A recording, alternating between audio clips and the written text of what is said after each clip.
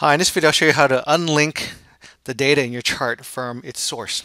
So what does that mean? Let's create a chart out of this small set of data. I'll insert a column chart and we'll show you. So we have our column chart here, and if I had changed any data here, let's say this is a random number generator. If I change any of the data here, I'll just press F9 to randomly generate the data. You see it moves.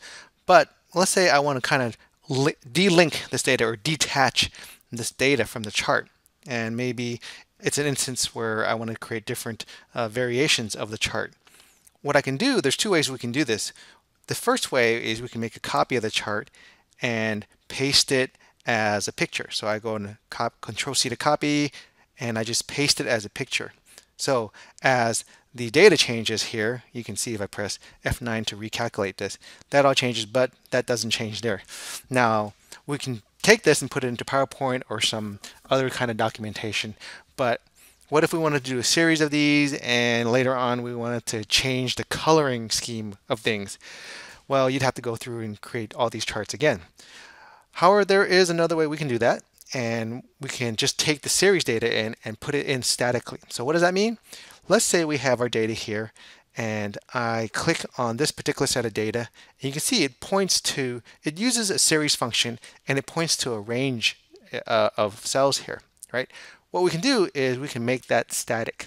So if I go into the formula bar, I can go in here and press the F9 key, which will calculate this function, or it calculates this formula. See what it's done. It's put in January, February, March here for the series, and it's put in the values 998, 428, 931, and 1.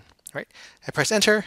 That particular set of data becomes static now. If I click on my next series of cells here and go in here and press F9 and then press enter, that series of data becomes static. And do that for my third series of data here. Go into the formula bar, press F9, that series of data becomes static. Now all I need to do is move this aside. If I wanted to create something else here, you can see if I press the F9 key to recalculate anything here, this changes, but this does not change.